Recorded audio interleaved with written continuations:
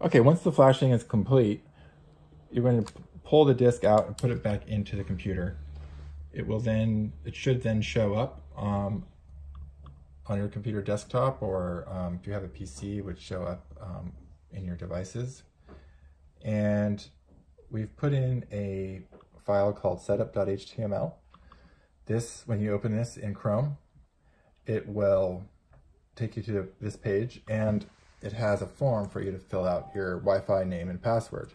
So in our case, we're going to do that. So this is going to be called Cameo Wi-Fi, and for this demo, we're just going to put in a dummy password.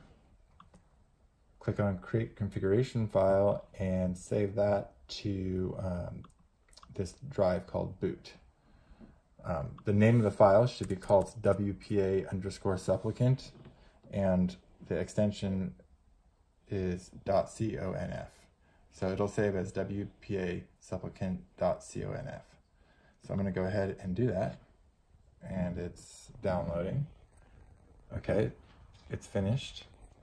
And in addition, we're going to configure this yellow tilt to start logging. And in this case, we're just going to call the beer a dummy name called setup tilt pie. And I'll enter my email address as noahbarron@gmail.com. Gmail is the only address you can use because it uses Google Cloud to process. So I'm going to go ahead and create the cloud configuration file.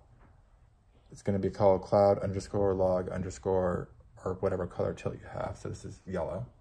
So go ahead and save this. Okay, so now I've saved the configuration files to this boot volume, and now I'm going to eject it or remove it from my computer.